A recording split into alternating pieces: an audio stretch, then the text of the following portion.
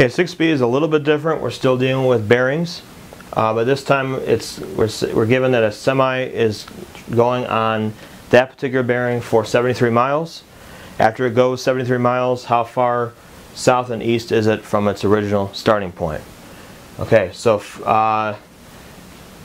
to begin with this, we have to draw a picture of what's going on. So we have south 48.89 degrees east, which means that you'll have something that looks like this. This angle here is 48.89 degrees. So that would be the bearing going in that direction.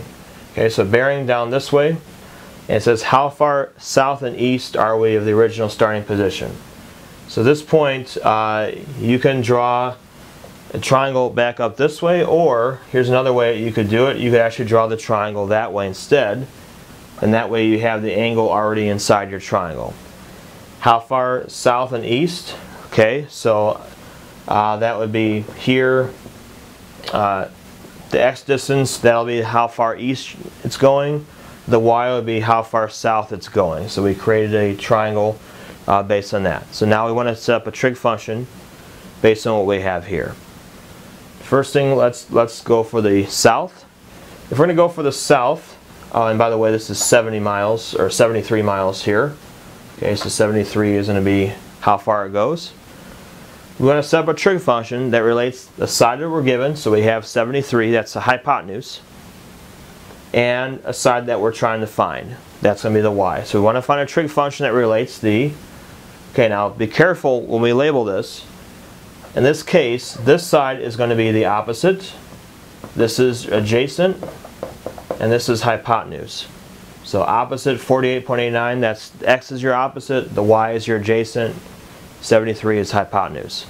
If I want to solve for y, this trig function I'm going to use would be, I'm picking a trig function that relates adjacent and hypotenuse. That's going to be cosine. So we're going to do cosine of 48.89 degrees. Now we don't have to subtract from 90 like we did in the previous problem, because we're able to fit the triangle here and the angle was already inside the triangle, so we don't have to worry about subtracting it from it unless we tried to draw the triangle up this way. Then we would want to know that angle up there.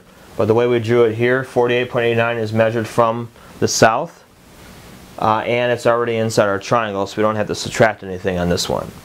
So we're going to use 48.89. That's equal to adjacent over hypotenuse. That's y over 73. Y is equal to 73 cosine 48.89. And again, it asks to round us to the nearest whole number. So in this case, the amount that we're going to be going south is going to be 48 miles. So we put 48 miles here for the south. Next, we want to solve for the x. That'll give us the amount going east. A trig function that relates that would be, we need to find one that relates an opposite side, that's x. The side we're given is hypotenuse. So opposite and hypotenuse, we're going to use sine. So sine 48.89 is equal to opposite over hypotenuse. So opposite is x over hypotenuse 73. We multiply, cross multiply on that.